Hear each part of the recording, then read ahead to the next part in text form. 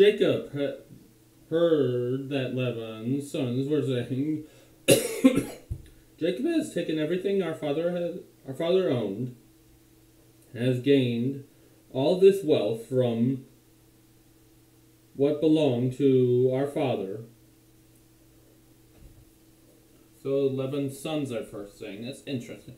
Then Jacob noticed that Laban's attitude towards him was not what it had been.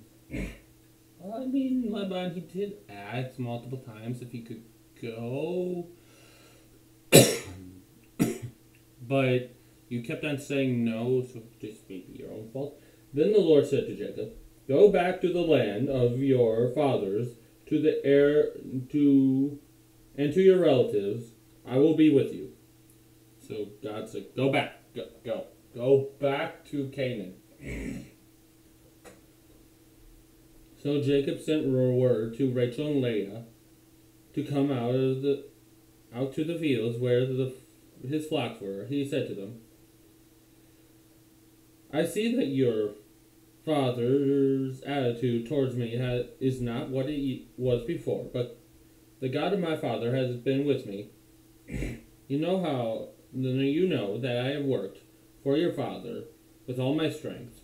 Yet your father has cheated me by cheating my wages 10 times. 10 times. Well, we got first time. Oh, I guess not all 10 of this. One of the times is, I will work for Rachel. Here's Leah.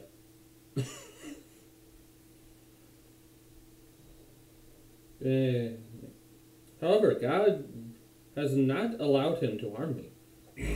God is protector. Yes. If he said, the speckled ones will be your wages, and all the flocks gave birth to speckled young, and if he said, the streaked ones will be your wages, then all the flocks bore streaked young, so God has taken away your father's livestock and has given them to me. Go watch the last video and see what you think of Jacob's saying here. But anyway, in breeding season, I once had a dream in which I looked up and saw that the male goats mating with the flock were streaked, speckled, or spotted. The angel of God said to me in the dream, Jacob. I answered, I am here. He said to me, look up and see that all the male goats are mating with the flocks are streaked, speckled, or spotted. For I have seen all that Laban has been doing to you. I am the God of Bethel, where you anointed a pillar, and where you made a vow to me. Now leave this land at once and go back to your native land. Okay. Then Rachel and Leah replied, do we still have any share in the inheritance of our father's estate? You might be wondering, but they're daughters, not sons. Yeah. There's some ancient cultures where the daughter may have some inheritance, especially if there were no boys. Remember, that's how the ancients worked. The Bible's not necessarily prescribing this as a thing that should happen. It's just describing it as a thing that did. There's a difference. Anyway, not only has he sold us, but he has used up what was paid for us. They're like, we've been sold, essentially.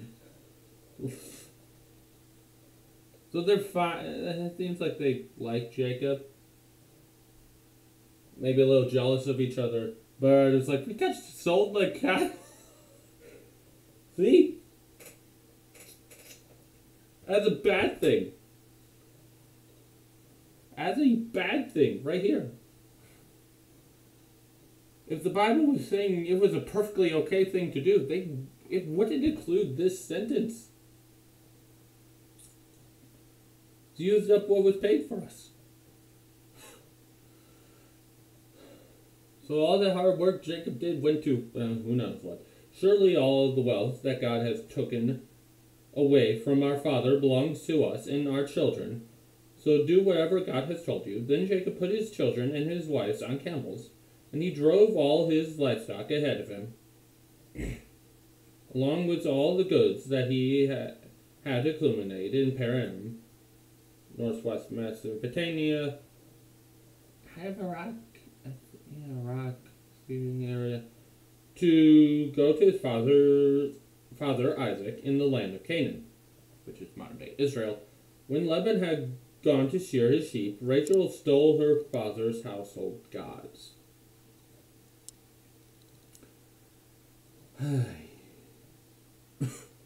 Rachel stole her father's household gods, the idols. Jacob said, "The God of my father and my God is with me."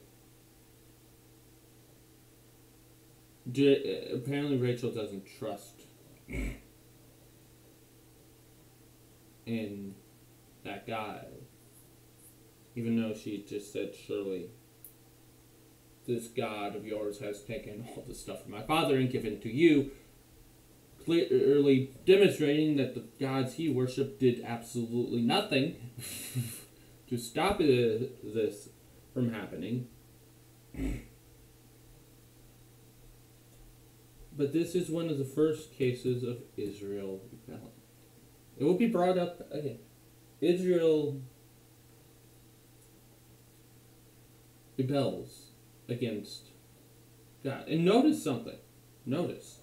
Another thing. It's Rachel, not Leah. Rachel.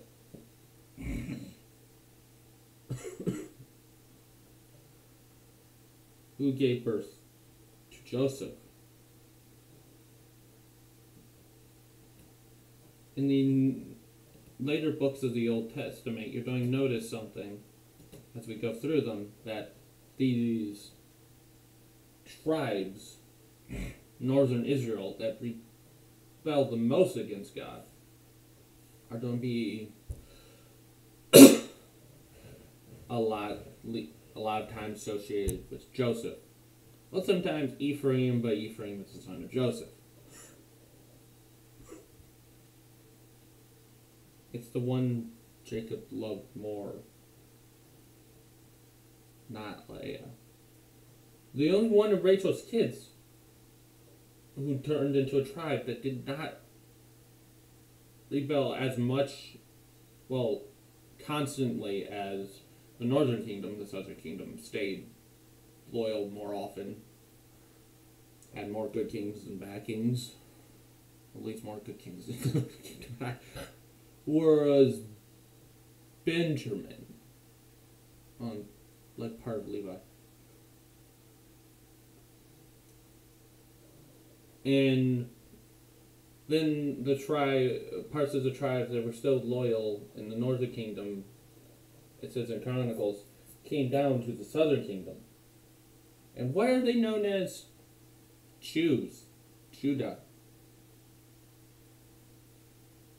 a son of Leah.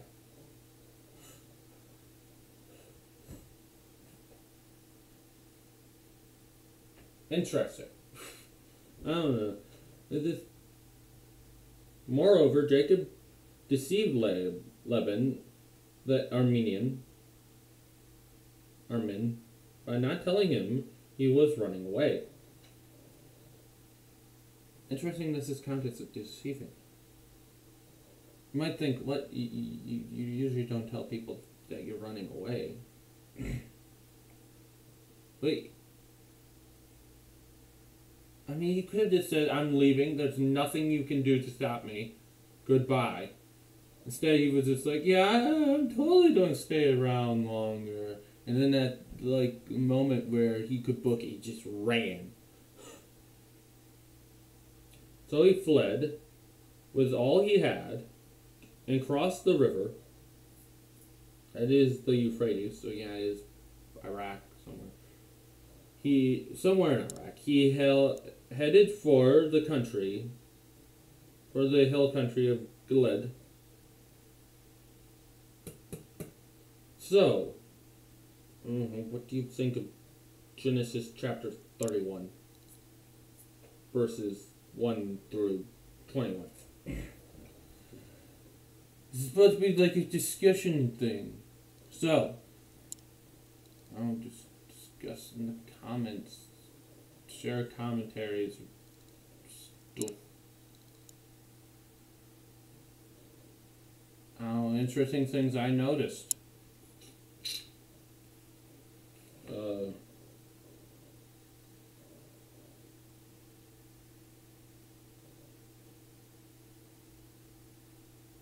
Yeah.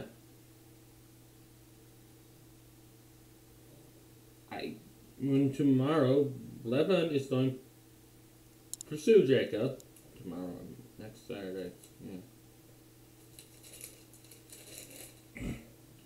I think probably don't get more interesting later. There's a lot of Jacob and Isaac stuff.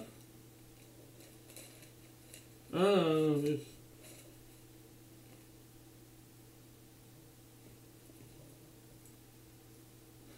yeah. Anyway.